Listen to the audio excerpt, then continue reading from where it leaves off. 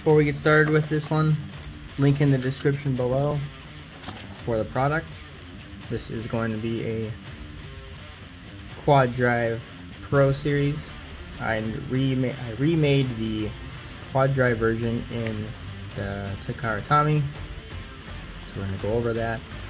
It's going to come with both. It's a double pack because the whole idea is that you will take the driver from this one or the disc and put it on this one to be a Pro series version.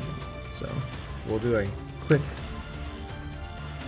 show off of the quad drive one. So this is unchanged, everything's the same. Comes with the double drivers.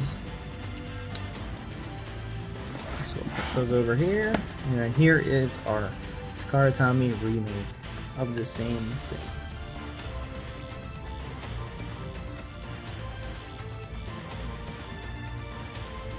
So it's not quite exactly the same, but the idea was I wanted to keep these colors the same. So you can see here and here are pretty close.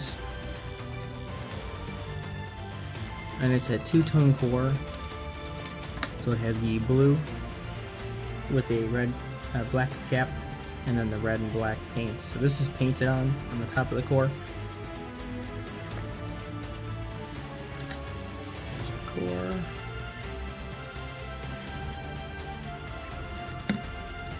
Now this combo will come with Giga in a moment. And then of course if you wanted to, you could take your quad drive, put it in here, and then you have your quad drive Pro series essentially. Or you can get your weight from the Pro series and say now you got your quad drive Pro series. Yeah, I think I might start doing more hand-painted cores, mainly because the cores don't typically have contact between the two pieces. So I didn't want to do this black right here, because when they contact, eventually this is going to chip away, and I didn't want that to happen.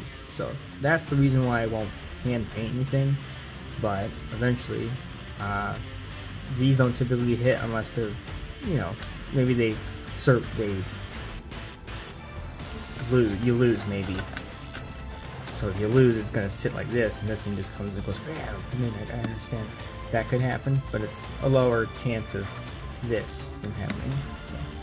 So I might be doing more hand-painted cores in the future, probably specifically on Cyclone Ragnaruk. We'll see. Like I said, link in the description. If you like what you see, subscribe, and I'll see you guys in the next one.